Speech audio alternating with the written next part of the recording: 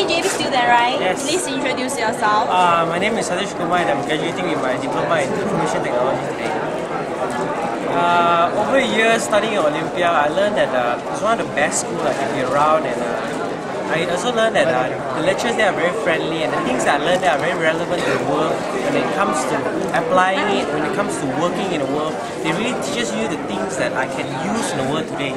And as a student there, I really want to encourage any of you, if you have daughters or sons who are going to graduate from their SPM, to send your son to Olympia and study there, because it's one of the best places you can go.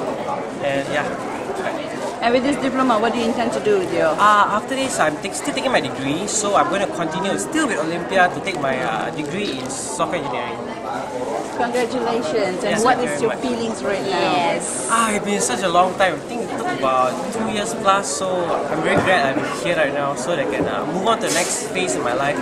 Because I always wanted to do something in the IT field. I didn't know actually where or which college to go, and somehow my friend recommended me to Olympia College, and I went in. I just knew that this was a place to be. So this is one of the proud moments of your life. Yes. And you intend to further your? I'm furthering my He's study doing right his degree right now, I think, right? in Olympia College still.